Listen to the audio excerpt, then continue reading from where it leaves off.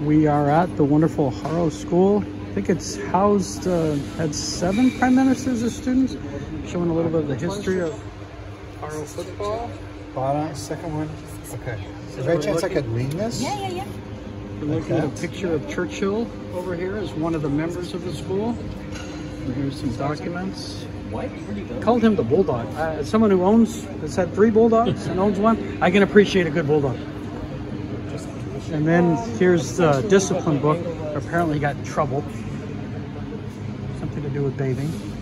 And then, this is really cool. The school's tradition is fantastic. You can feel the history. And then here's some of the documents. We will be seeing Broncos practice in a little bit. They were out on the field down below, and then talked to Coach Hackett and the quarterback, whether that will be Brett Rippon or Russell Wilson. We will be talking to a Broncos quarterback at some point. Are you aware of kind of some of the heat that's coming on Coach Hackett, especially nationally? And do you talk to him about that in terms of turning this thing around, him being in his first year and getting a lot of criticism? Listen, are you aware just because of how the world works?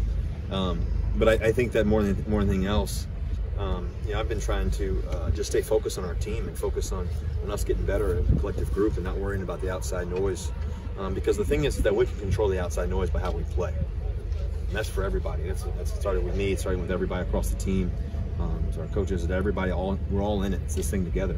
And we know that, and we're excited about that because we feel like that's something that we can control. Even though as hard as it's been and it hasn't been exactly what we wanted to be, storms don't always last. And this one's not going to last because we're going to work our tails off and work through it. And we're going to try to be the best we can possibly be. I think Coach Hackett's a tremendous coach. He's worked his butt off. Same as the rest of the coaching staff. And as us players, we're working our butts off. It just hasn't come to fruition yet how we want it to as a collective group. And like I said, it starts with one day at a time. You can't build everything in one day. You gotta make it happen today, and make one thing one moment at a time.